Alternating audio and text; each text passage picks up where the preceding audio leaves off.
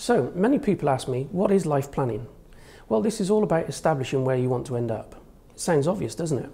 You'd be surprised how many people in life do not know for sure where they will end up. This applies equally to business owners and to individuals.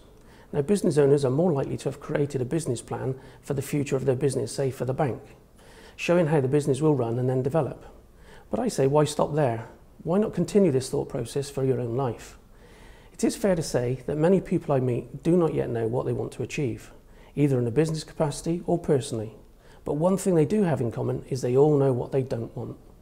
Now, a good life planner will identify where you are now in your life. They will discuss how you got there and what motivates you.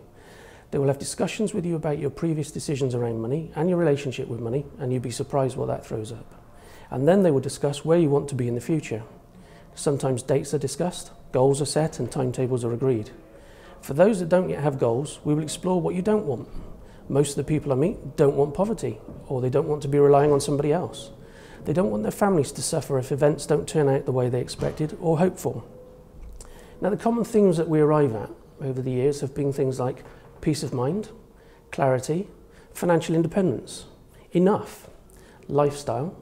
And to sum up, my job is to help business owners and individuals to identify, achieve and maintain their desired lifestyle without fear of ever running out of money or, even worse, dying with too much. So for more information, please visit our website, allthingsfinancial.co.uk.